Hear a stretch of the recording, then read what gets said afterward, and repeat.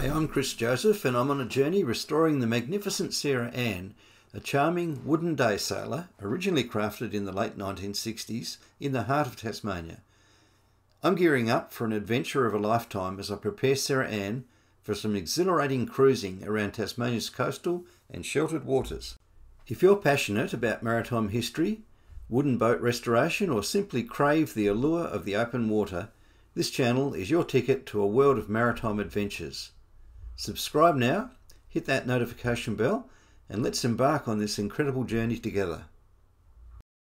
Anyone that was expecting that something could go wrong at the launch was certainly not disappointed. I managed to knock the spigot out of my water container, which gave the appearance that she was sinking. And she hadn't even left the trailer at that stage. That's a good one, Chris. We like a good one. That was a good one. But there's proof, just so that I'm not...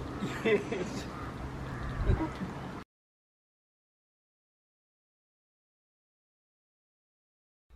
Years ago, my old mate Robert, who introduced me to traditional wooden boats, found Ocean Sweeper on the front lawn of a Tasmanian property. He lovingly restored her, and together with our growing tribe of nearly a dozen offspring, we embarked on a memorable trip down the Freycinet Peninsula. The Ocean Sweeper is a remarkable vessel with a rich history dating back to the early 20th century, making her over 100 years old. Her timeless beauty and craftsmanship are a testament to a bygone era of boat building in Tasmania. Recently, Robert undertook another restoration of the Ocean Sweeper, preserving her legacy for generations to come. This inspired us to plan the launch of Sarah Ann, a new addition to our maritime adventures. It's a unique opportunity to see these two magnificent boats on the water together, a true celebration of craftsmanship, friendship, and an enduring love for the sea. Join us on this YouTube video as we share the incredible journey of these boats, their restoration, and the joy they bring to our lives.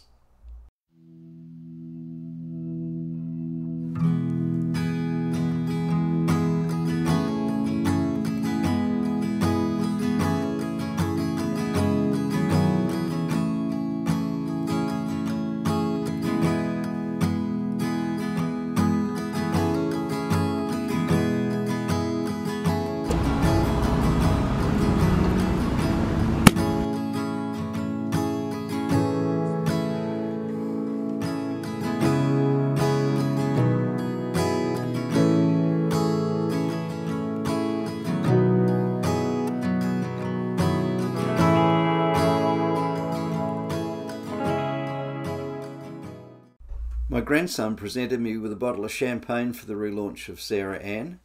Judging by the following footage, we may have well been advised to be a bit moderate enjoying the wine.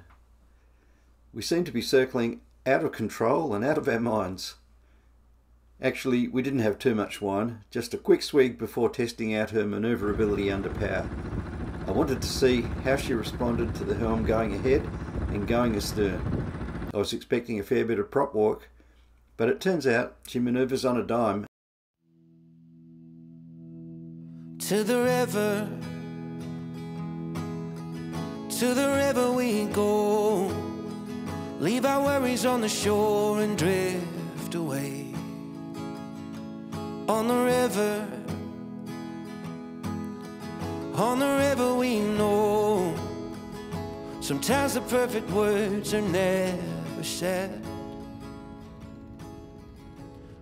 My coffee, I don't feel like talking. My couldn't ask for much better day. For a bit of more. So far everything's going to plan. I don't know if that's cause for concern.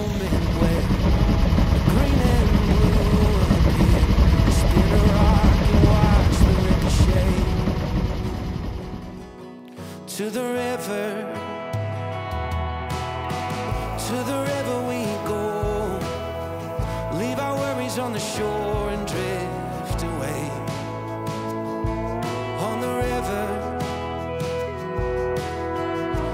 river we know, sometimes the perfect words are left unsaid.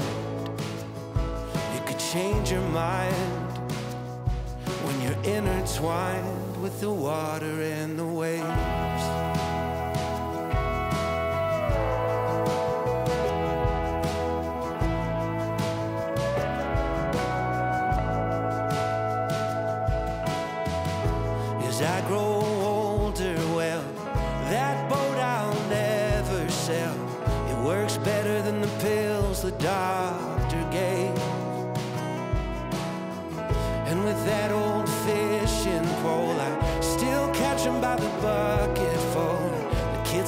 oven on the grill and sneak a taste. To the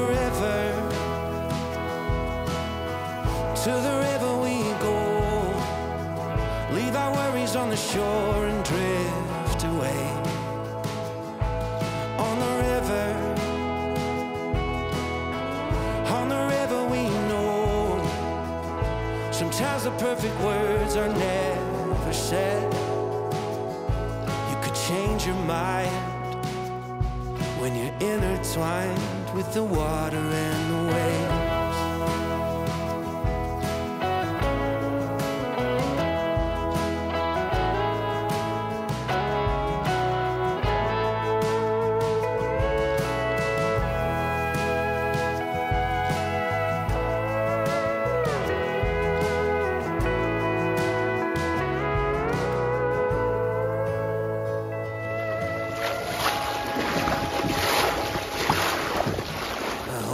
Find this place before you end your days, and if you see me out there, wave hello.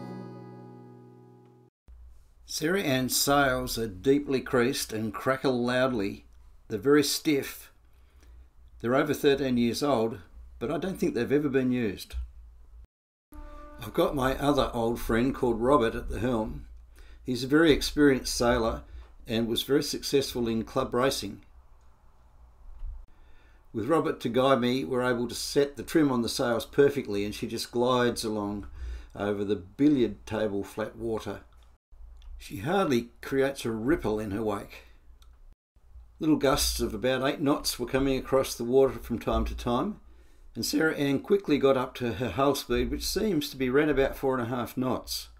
I think I'll be doing a lot of sailing because that's just as fast as motoring. My other mate that was watching us from Ocean Sweeper had warned us about going downstream.